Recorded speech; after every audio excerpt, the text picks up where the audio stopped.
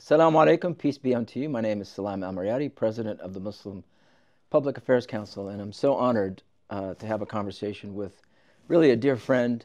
I think we've known each other over 20 years. Yeah. Who first, I have to take credit. I think one of his first appearances was at a Muslim Public Affairs Council convention. I think so. That was a long time ago. Yeah, this young scholar, this rising star coming I think out. I had hair like to Yeah, here you had or hair something. that Yeah. was a lot longer. That's right.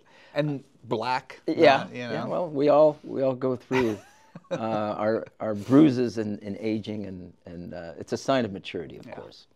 But Reza, good to have you. Reza Aslan, an accomplished author, scholar, has written on religion and politics, which is the subject of the book, this children's book that he's just come out with on a kid's book about Israel and Palestine. But before we get to it, just a little bit more about yourself. Your family's from Iran. You came to the United States, and then you decided to take on politics and religion, something that very few people talk about at the dinner table. Yeah, at least you're not supposed to. Yeah, what led you to that? I think it was my childhood experience of revolutionary Iran. We left in '79 when I was 7 years old. So I was old enough to understand exactly what was going on and why we needed to leave. And then also coming to the United States, arriving just around the time that the hostage crisis starts. So we're talking about 444 days in which Americans are being held hostage in Tehran at the U.S. Embassy. And I was, 7, 8 years old, sitting in classrooms.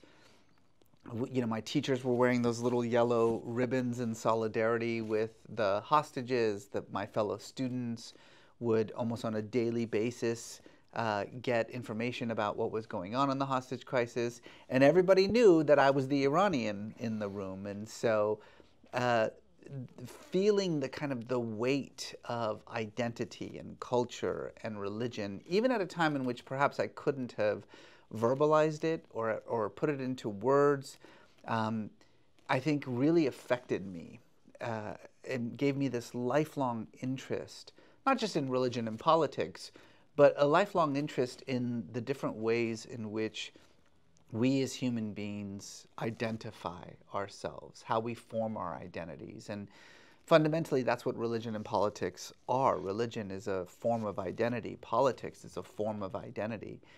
And so it was kind of a natural road for me to take to just start really delving into these big questions of how do we define who we are as individuals and as a community.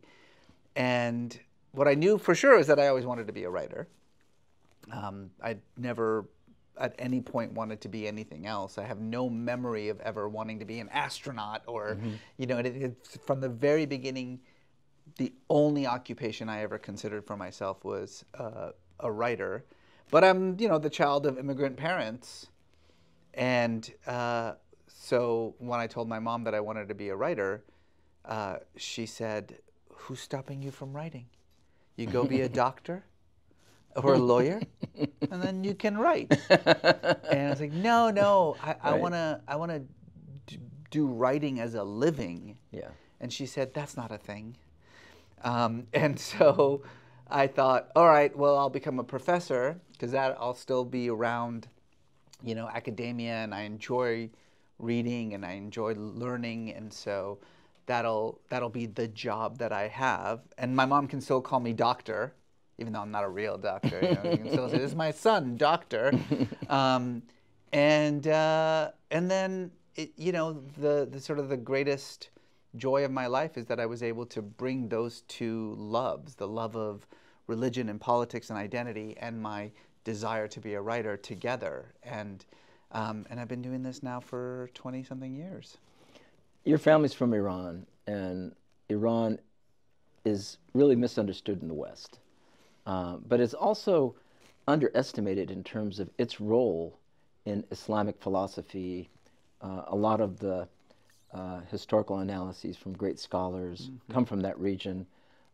Those who would work on putting together books of jurisprudence, or poets like Rumi and so many other great intellectual figures. Yeah. Where does that come from? Why is Iran a place where you find a lot of that intellectual force that you don't find, quite frankly, in much of the Middle East? There's two fundamental reasons for it. One of them has to do with that issue of identity again, that when we're talking about Iran, we're talking about these two prevailing national and cultural identities that have often been in conflict with each other. There's Islamic Iran, and then there's ancient Persia.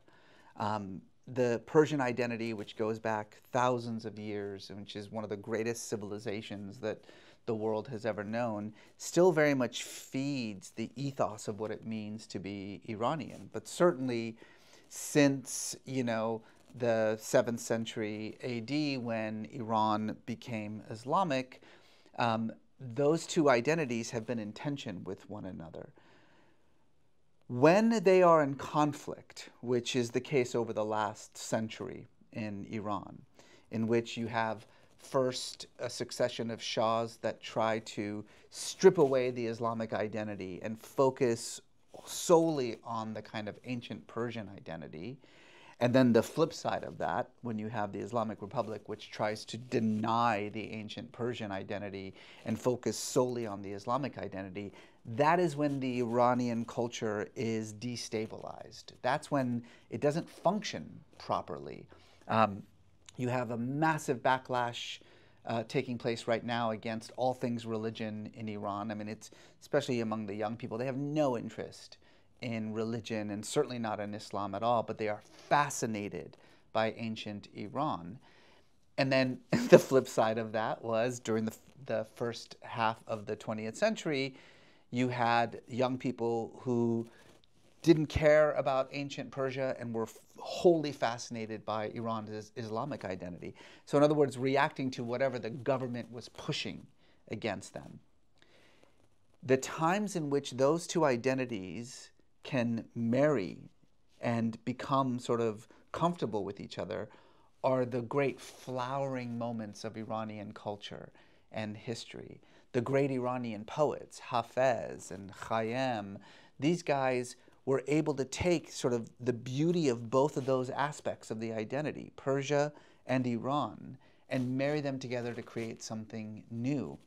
And I think those are the moments that I pray that we can get to again one day in Iran, because it is the culture there is so immense and beautiful and globally resonant that it has been stifled for so long because of the political leadership.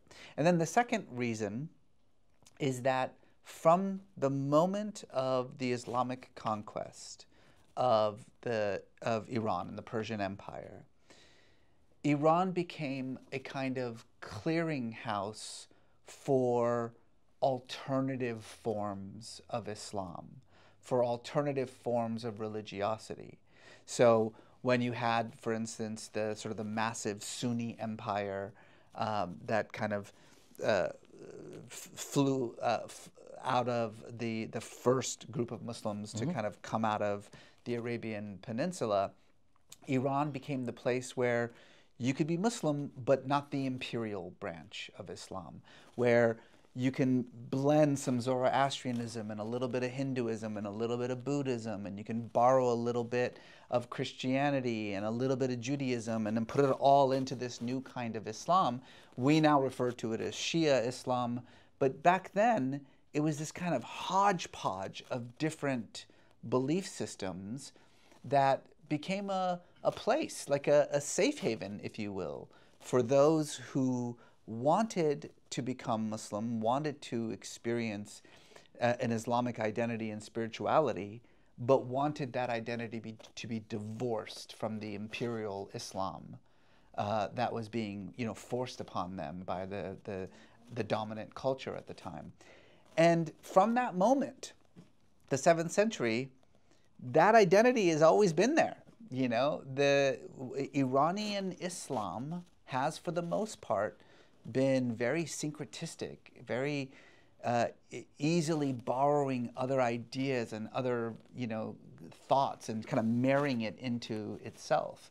And I think it's those two reasons: the dual identity of Iran, and the fact that it's always been a kind of oppositional place, has created what I think is a truly unique religious environment that, again, unfortunately, has been violently stifled for the last 4 decades, but which I truly believe can be the soil out of which a new Iran can arise.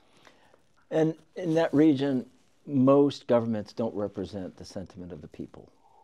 And I would say that... Ditto here. Yeah. And we're not there yet, but yes, we're getting closer, which is something that we're trying to push back against. But regardless, in the Middle East, most countries are run by blatant dictatorships, let's put it that way. And Iran considers itself to be a democracy.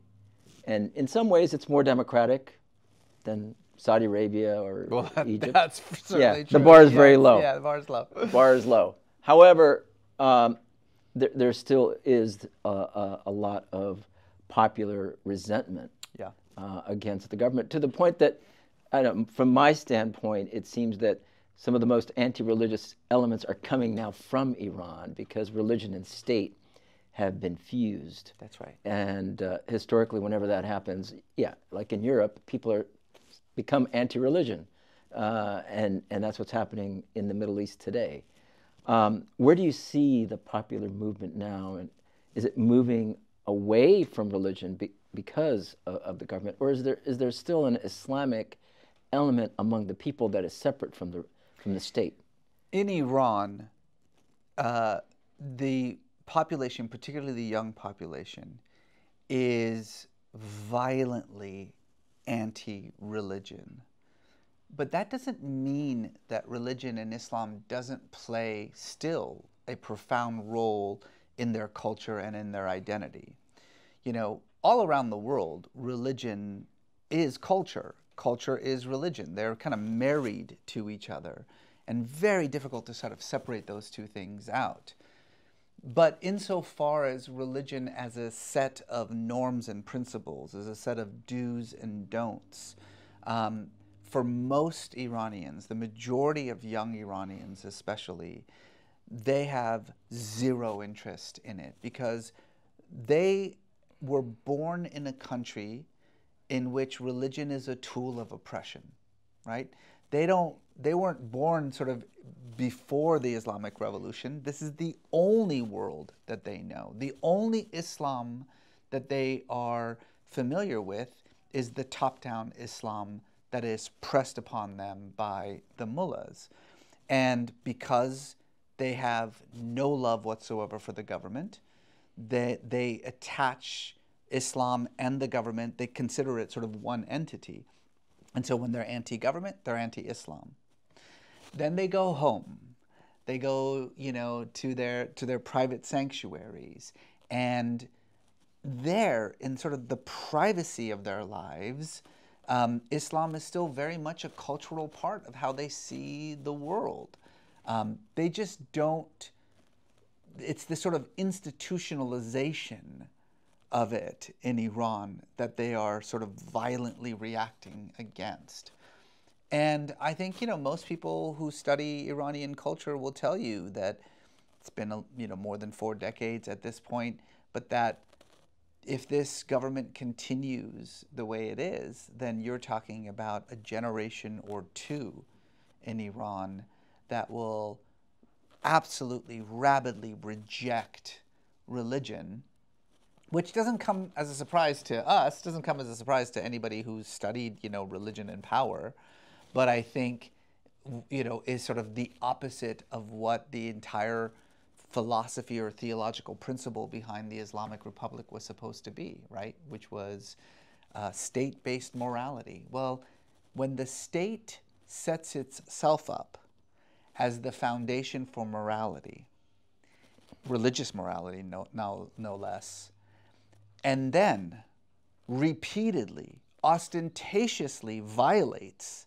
that morality, well, then it's all BS then, isn't it? Right. Then it's all nonsense. Then I don't have to take any of it seriously. Yeah. And to your other point, we're kind of going through the same thing with what we call democracy and the U.S. Constitution and the First Amendment. So it takes us to the issue of Palestine here.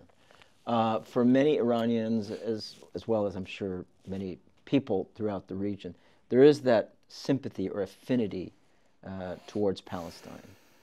Yet Iran, under the Shah especially, was an ally of Israel. Now it's considered an arch enemy of Israel. But I'm talking now about popular sentiment.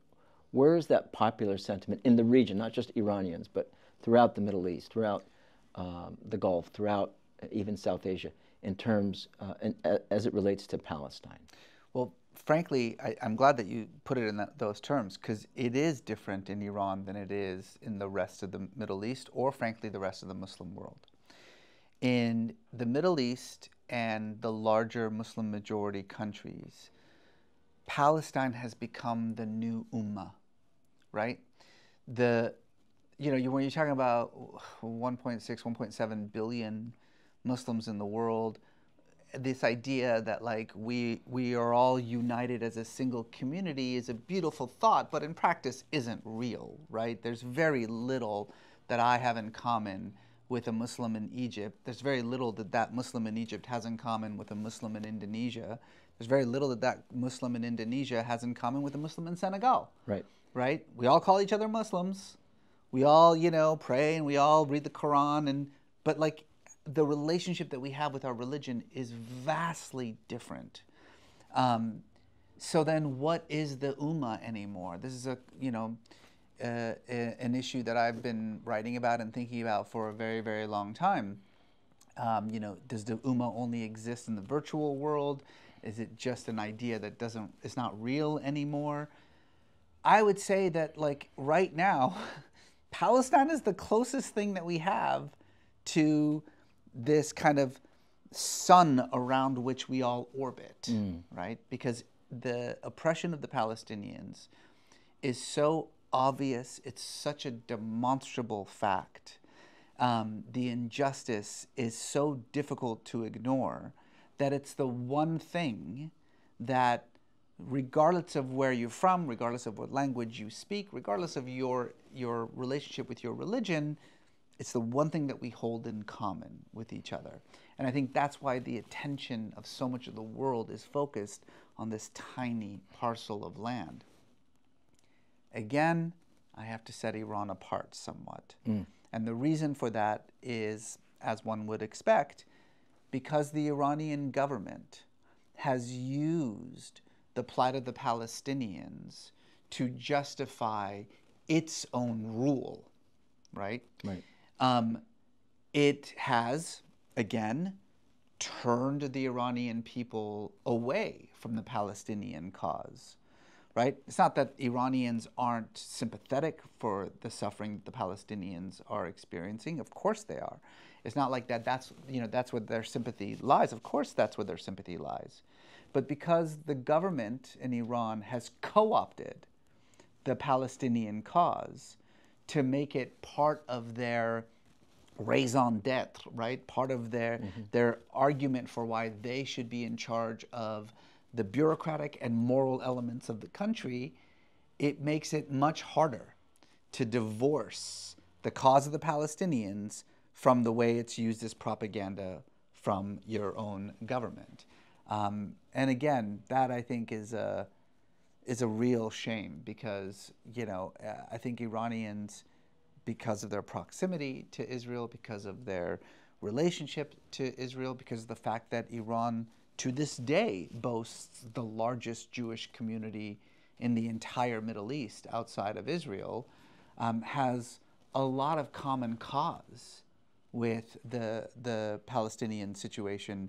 But again, everything is colored through their absolute and completely understandable loathing for their own government. And I wanted to ask you about the Jewish community in Iran. My parents are from Baghdad, Iraq, and when they were growing up, he said, my father would say, you know, the Jewish families and the Christian families and the rest of us, we never really made it an issue, you know, in terms of religious identity. That came later. That came after 1948. Right, yes, right. And you said that Iran has one of the largest Jewish populations in the region. There's still a significant amount of Jews in Iran. They are Iranian. They're Iranian, and they've been there for generations. For generations. Yeah. Some, I take it, left to go to Israel at some point, just like Yes. Iraqi Jews. And to U.S. And to the U.S. But what's the status of Jews in Iran today? Well, the legal status is that they are protected peoples, right? Iranians, Jews, Buddhists, and there are a lot of Iranian Buddhists that people forget, and Zoroastrians are technically, legally speaking, protected, right? So they have a certain number of seats that are reserved for them in the Iranian parliament. They have equal access, and I put the terms equal access as non-Muslims, or as Muslims do when it comes to penal codes and things like that. But of course, culturally, religiously, because we are talking about a religious fascism, which is what Iran, I think, is the best way to think about it. People talk about it as a theocracy. Theocracy is not the right term for Iran.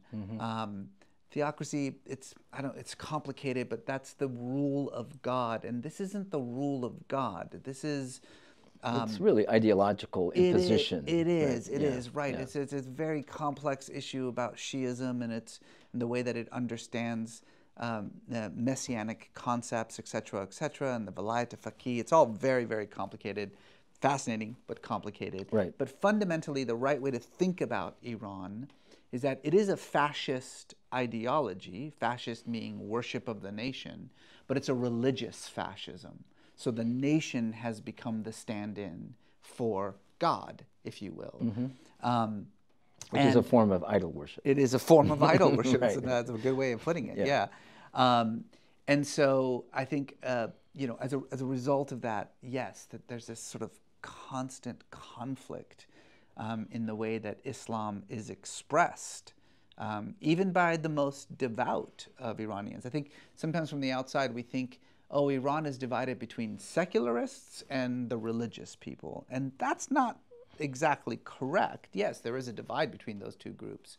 But as we saw in the women's movement, you know, a couple of years ago, some of the most potent voices of opposition were coming from the religious groups, right? The women who were out there demanding change and equal rights weren't just young women without hijabs. There were older women wearing chadors, you know, who were with them. So it's, you know, like most things, it's much more complicated than we think it is. So in your book, a kid's book about Israel and Palestine now, 1948 happens. You mention a few historical landmarks, the Holocaust, of course, World War I, when Britain and France took over as colonial powers in the Middle East. Then the Nakba in 1948. What made you choose those landmarks as the basis for this book for children? What I wanted to do was write a book that presented both national narratives, the Israeli national narrative and the Palestinian national narratives, sort of side by side, without devaluing one or the other. This sounds easy, but it's a lot harder than it actually sounds, because the truth of the matter is that regardless of where you fall in this conflict, oftentimes the simple act of associating with or accepting one of these national narratives necessarily requires denying the other one, right?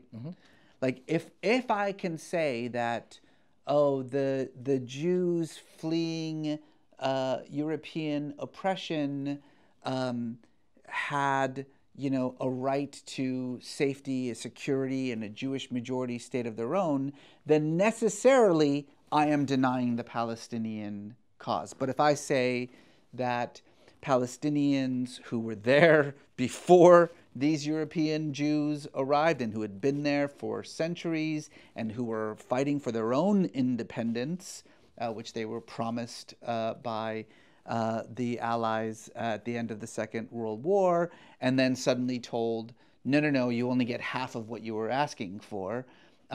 If you accept that point of view, then you're immediately denying the Israeli national narrative.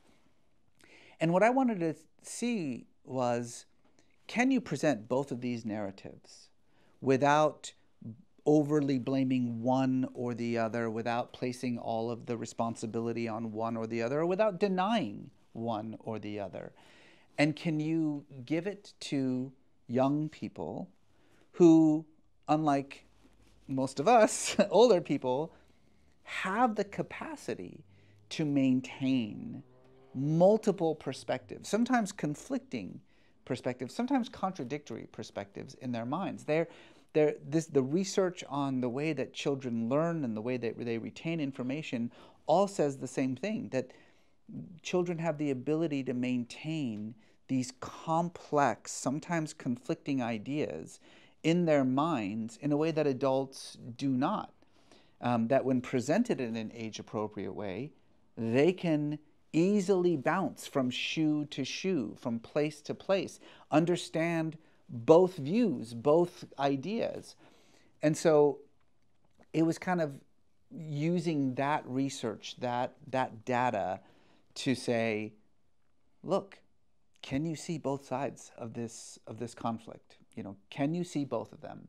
Because if you can, then, as I say in the book, that's a kind of superpower that you have as a child. It means that you have the ability to cultivate empathy and compassion, that you can develop the critical thinking skills necessary, if for no other reason than to reject the stereotypes, the prejudices, the overt racism that is so often married to any conversation about the Israeli-Palestinian conflict. And you know, it's been a wonderful journey these couple of months since the book has been out to sort of see that actually happen, not just in my own children. I have 4 kids, but in the stories that I hear, the emails that I get from parents telling me the way in which they've used this book to create precisely the safe space necessary to foster trust between parents, caregivers, and their children. And if you can talk about the Israeli-Palestinian conflict in these safe spaces, then you can talk about anything.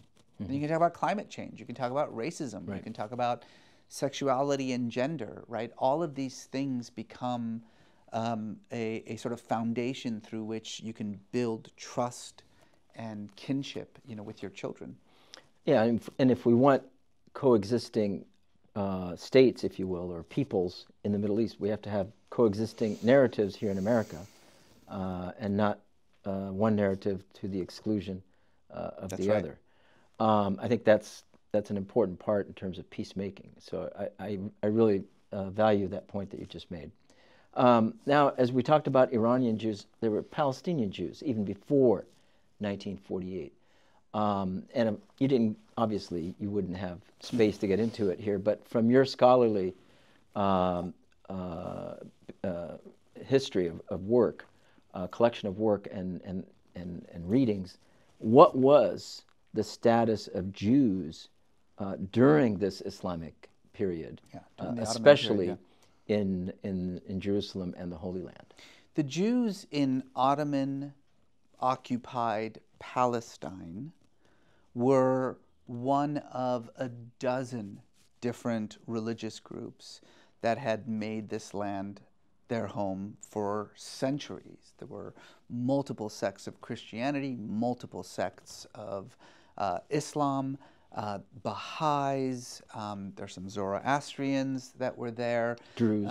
Druze, of course, yeah. So many different religious communities. Yep. And I think what people fail to understand when they think or talk about the Israeli-Palestinian conflict is that this is a very new conflict. I mean, the thing that probably drives me the most insane when it comes to conversations around this issue is this line that you hear constantly from religious leaders, from political leaders, from people on both sides, which is, well, this is a centuries-old conflict. What are we going to do about it? This has been going on for hundreds of years. No, it has not. It has not been going on for hundreds of years. It's been going on for 70 years. That's what's going on.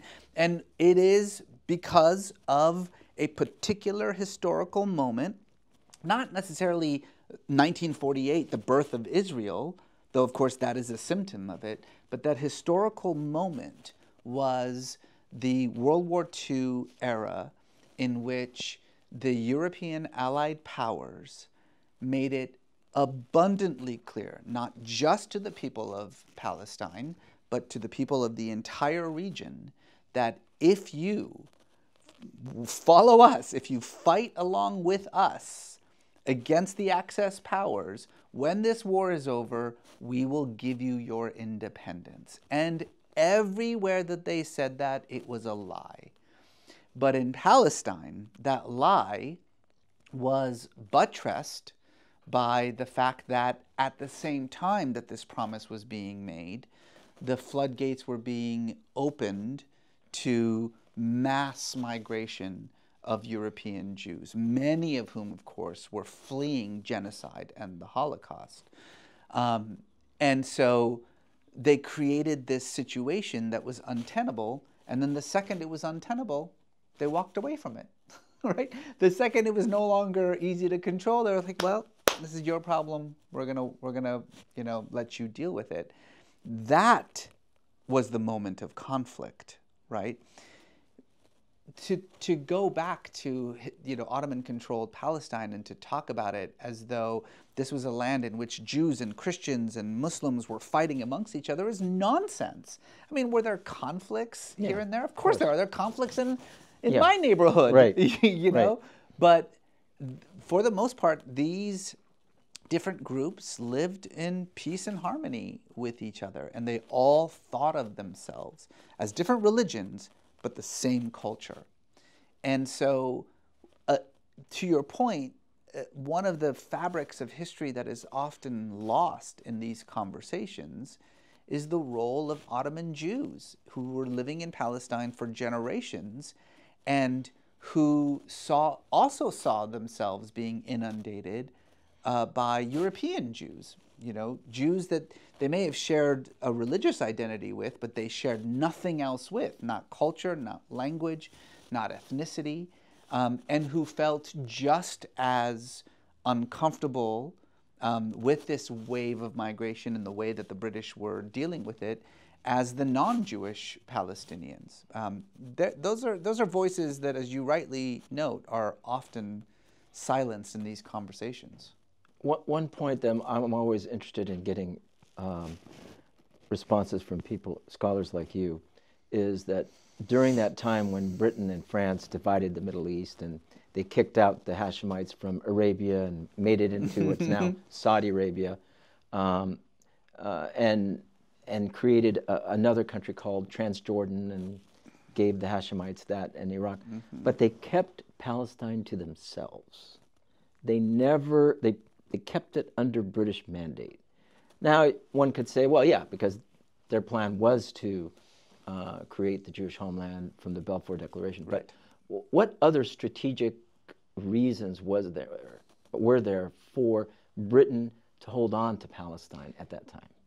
There were no strategic reasons.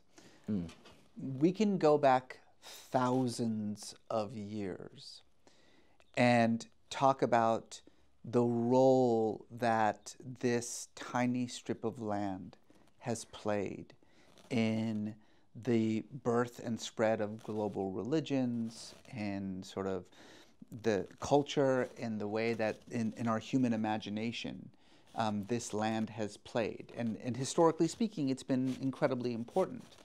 But the one thing that cannot be denied is how valueless this land actually is. It gives nothing.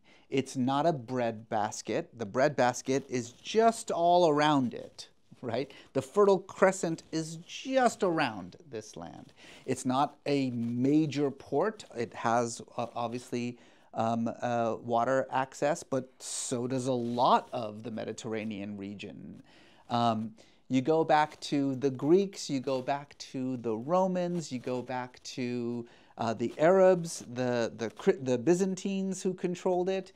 And in every single one of those situations, historically speaking, what you find is people who are absolutely grasping onto a land that, for all intents and purposes, has no value whatsoever. You know, insofar as what makes an empire want a strip of land, right? Does it give us grain? Does it give us wood? Does it give us a naval capacity? This gives you nothing, except it has this, and has for a very, very long time, this holy patina to it. It's a land that is sacred in and of itself, that provides nothing much of use. Not even to this day would I say that it provides security.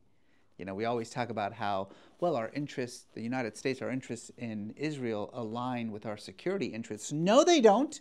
No, they do not. That is a false statement.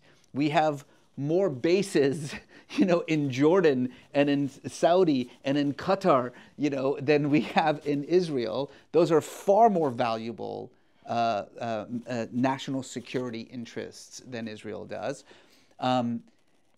All of this is to say that for reasons that are difficult to speak of without really getting into the spirituality of it, this land has, for thousands of years, maintained this sense of sanctity, this sacredness to it. And that has infected the way that we have dealt with it, the way that we have talked about it, the way that we have passed it from empire to empire, the way that we have fought for it. Because, you know, my favorite, there's not a lot of images in the book, but my favorite image is an image of sort of the region, because the point of it is to show you how teeny, tiny, insignificant this strip of land that so much focus and attention is on and has been for thousands of years. And the reason for it is because it means something. It's holy. You brought up the Balfour Declaration. I know I'm going on for a little bit, but the Balfour Declaration, which was essentially the commitment of the British government to allow for what would become fundamentally unchecked Jewish immigration into the Palestinian territories, with the possibility of perhaps creating a distinct Jewish state. The Balfour Declaration is a religious document. People need to go back and read that. Like, it is dripping with theological significance. And Balfour himself was a fundamentalist Christian who believed that the recreation of the kingdom of David would lead to the end times and the return of Jesus. Christian Zionism. Yeah. So even then, right, we cannot divorce religion and religious thinking from the way that this land and its people have been treated and handled by successive empires, by successive governments for thousands of years. There are some people who claim that Palestine never existed. There was never such a thing as Palestine. Yet the Balfour Declaration said it's the Balfour Declaration for Palestine. Yeah. It was the colonial project in Palestine. Yeah. It was whatever. What do you say to people who claim that Palestine never existed? Well, in fact, that was sort of the first moment of controversy about this book, is that it's called a kid's book about Israel and Palestine, right? Not Israel/Palestine, not Israel and the Palestinian territories. I mean, it's really interesting because I keep doing these interviews, either on, radio or television or whatever the case may be, and the book is called A Kid's Book About Israel and Palestine, but they are specifically prohibited from referring to Palestine as Palestine. These CNN and NPR, they have rules about what they can and cannot call it. So they can't call Palestine Palestine. They have to call it the Palestinian territories or the occupied territories, or at best occupied Palestine or something like that. So even that alone, just saying the word Palestine apparently is controversial in some way. This is, it's such an anti-historical argument, and it's so ideological that it's hard to take it very seriously. I think, what you see on especially the sort of radical right wing in Israel is that if there was no Palestine, right, that this was just Ottoman territory, right? Didn't belong to anyone. It was just there, and we just kind of came and took it. Ottoman backwaters. Ottoman backwaters. Yeah. Then that means there was no such thing as a Palestinian. And if there's no such thing as a Palestinian, then all of this hand-wringing about what do we do? We're a military occupied power. We have an illegal occupation on land that doesn't belong to us. And everything that's involved. We're in violation of the Fourth Convention of the Geneva Accords. At best, the hand-wringing about how do we maintain a sense of democracy while also maintaining a Jewish majority when the demographics have shifted and there's really no more Jewish majority between the river and the sea any longer, but we control all of it. None of that matters anymore because there's no such thing as a Palestinian. These are just random Arabs who happen to be on this land. I mean, I don't really need to make an argument against that notion. It's so anti-historical, it's so ideological, it's so profoundly racist that even talking about it, even responding to it gives it more attention than it deserves. But you get why it's such an appealing argument, particularly for the right wing. Now, in terms of Israel, of course, we all condemn the Holocaust. It was the worst war crime in the 20th century. But it led to punishing the Palestinian people in an area that is sacred, as you noted, to so many people, including 1.5 billion Muslims today. You decided to write this book to provide these two coexisting and competing narratives.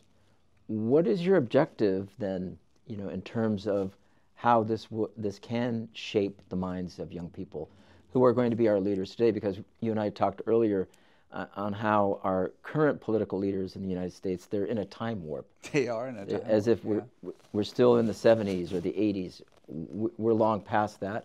There's a new generation now who are very adamantly pro-Palestinian. There are these disruptions on campuses. School officials don't know how to handle it. The Department of Education doesn't know how to handle it. The Congress is making it worse. How can this book contribute to shaping a more constructive narrative on the issue? Yeah, thank you for that question. It's so important. I think any objective observer of what's going on in the United States, the politics when it comes to the Israeli-Palestinian conflict, can tell that there has been a massive pendulum swing in the way in which Americans understand, as I was saying before, these two national narratives. And I can give you data and research and surveys to prove that out. But just from an anecdotal point of view, I have been visiting, writing about, talking about, and advising about Israel-Palestine since 2003. And that's 20 years. And in those 20 years, I can tell you that what I've been saying hasn't changed, well, except for maybe a couple of things here and there, which my brain has actually, again, as an older man, become ossified. But the response to it has been so radically different. I remember after my, I think, third trip to Israel, this was right after the, I guess it was right after the second Netanyahu premiership began. And I came home very depressed, you know, thinking there's really no hope here anymore for a two-state solution, that ship is gone. And I wrote an article in the New York Times, a op-ed in the New York Times, for arguing for the one-state solution, which had been around for a very, very long time. People have been talking, mostly Palestinians have been talking about it for a very, very long time. And the backlash that I received from that article was overwhelming. And that was, you know, I guess maybe a decade ago, 12, 13 years ago. Today, when I talk about the one-state solution, whether I'm talking to Jews or Muslims or government officials or anyone, they all just kind of like, they sort of nod along. Even if they can't overtly say anything, they're just like,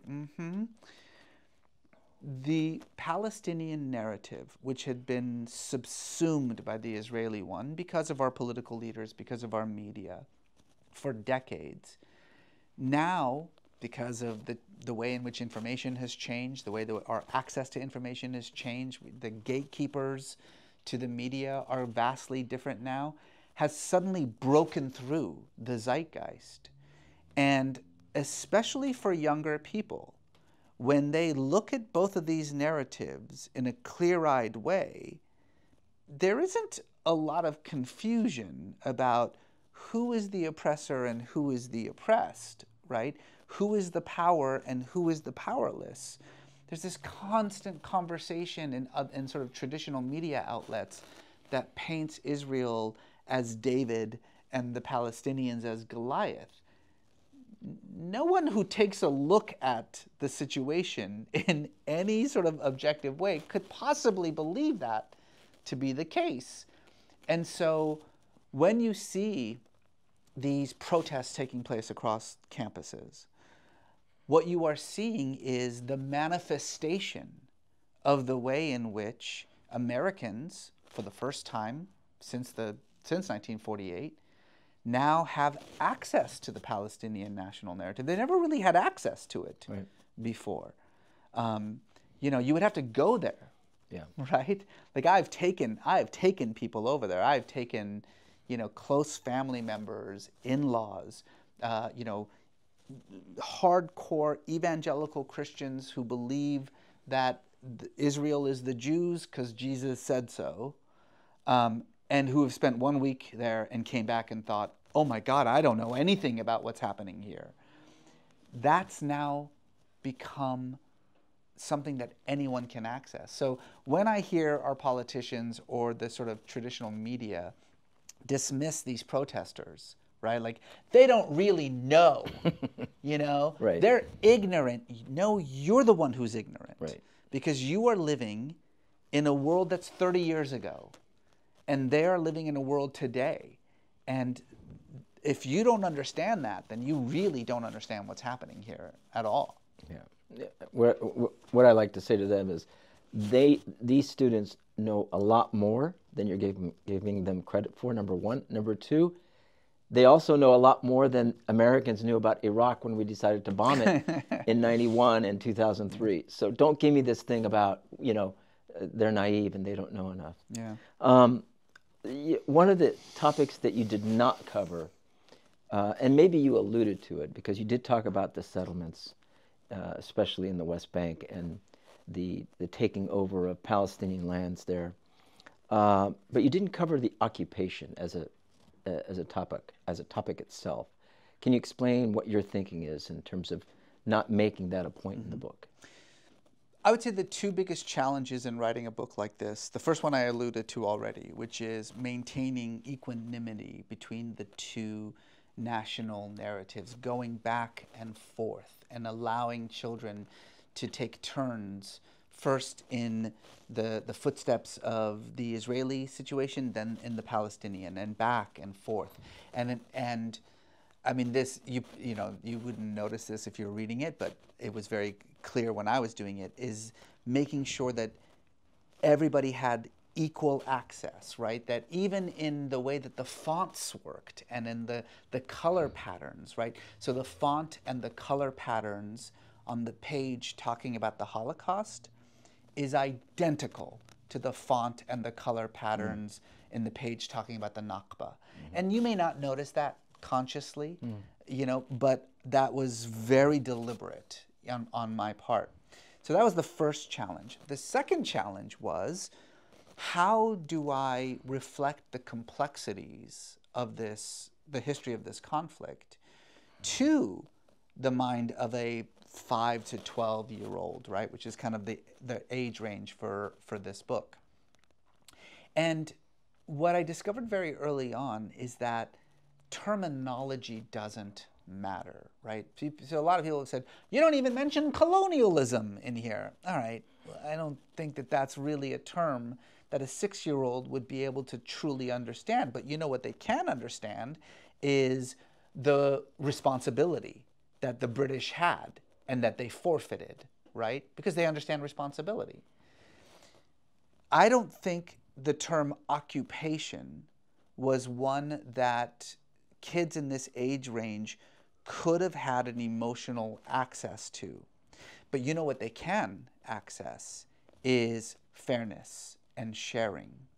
And so the book goes through a great deal of trouble to talk about settlements and settlement activities. But it talks about it in a very interesting way. Essentially, it says that settlements are neighborhoods that used to belong to Palestinians, but which were taken away from them so that Israelis could move into it. And then I make it even more narrow, and I talk about a home. So a house that a Palestinian family used to live in, and that Palestinian family is forced to leave so that an Israeli family can move into it. The 5, 6, 7, 8, 9-year-old gets that like that. They understand fairness, they understand sharing, they understand justice. And they see that, and yes, the word occupation isn't in that description, but the word occupation doesn't mean anything to them. It doesn't hit them where it matters. But fairness, sharing, justice, this is the world in which they live. They understand that. It makes perfect sense to them. And so that was the real challenge. So I think a lot of adults sometimes, you know, will criticize the book and say, you didn't mention this, you didn't mention that, you didn't mention this. And my answer is, the book's not for you. The book's for your kid. And your kid, what I wanted to do is give them an emotional connection to this story. And to do that, I would have to write this in the ways that they think, in the ways that they understand the world. One of the, you know, you're a scholar of politics and religion, and in the current phase of interfaith relations as it relates to Israel-Palestine, there's a term now that is used called faith washing. And that is when interfaith dialogue is used to whitewash the crimes committed against the Palestinian people out of the need to create that equanimity or that parity, or, you know, let's understand each other. Yeah. I mean, for example, you know, what's there to understand now other than the Palestinians are getting annihilated, right? And we need to do something about it. But to keep talking about, well, let's hear the different narratives on that, it takes us away from that sense of responsibility and, you know, for justice. Do you see that happening in interfaith forums as it relates to Israel-Palestine today? Absolutely, and I've actually been sort of caught in a lot of these conversations. This may be weird for, you know, a scholar of religions to say, but I have no interest in interfaith dialogue. I'm not interested in that at all. I'm interested in interfaith action.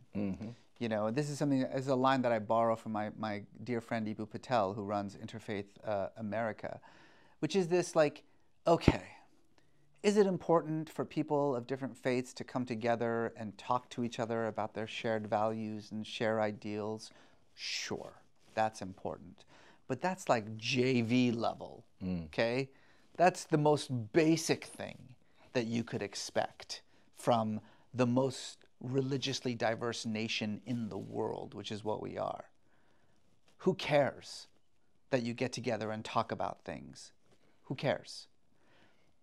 When you start putting your shared values into action, then I'm interested, right?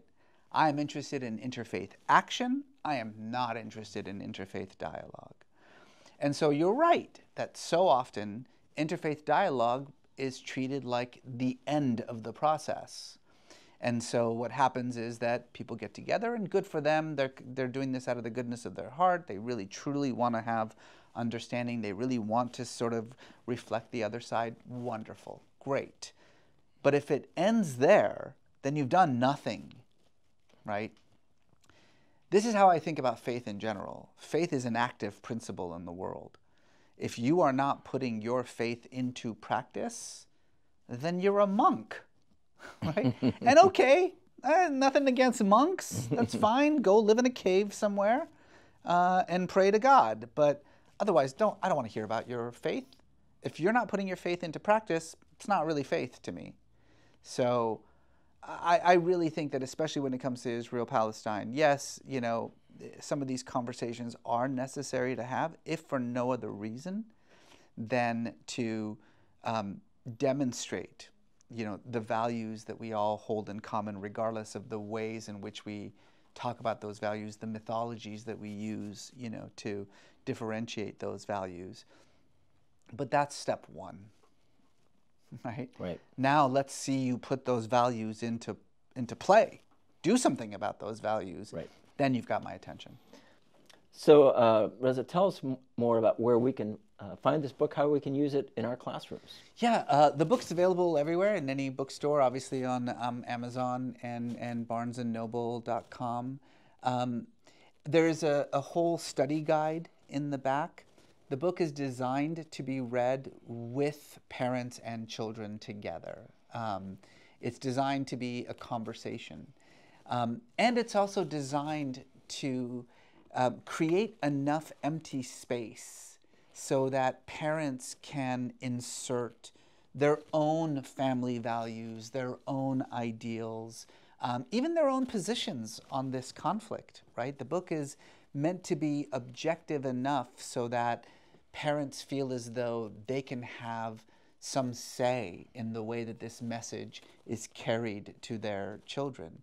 And fundamentally, I think what the book is supposed to do in the end is not just to give you a sort of a context for the conflict that we are seeing right now, but more importantly, to give you the tools necessary to foster empathy and compassion and critical thinking, the tools necessary to ward off racism and prejudice and stereotypes, and then most importantly, to foster that empathetic power that children already have, the ability to see the world from someone else's point of view, that will become, hopefully, the grounding for a generation that can be the advocates for peace that we need.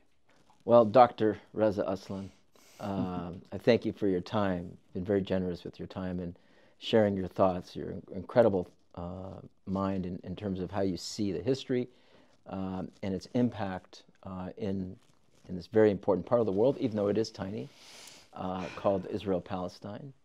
And let us all put our faith into practice by doing what all the prophets did, and that is achieve justice first, and that way we can achieve peace. I think you've done an incredible job in providing a framework for our young minds, and hopefully that will lead them to be more responsible Americans and take the ideals and values of our country more seriously. So thank you very much for your time. It's my pleasure. Thanks for having me.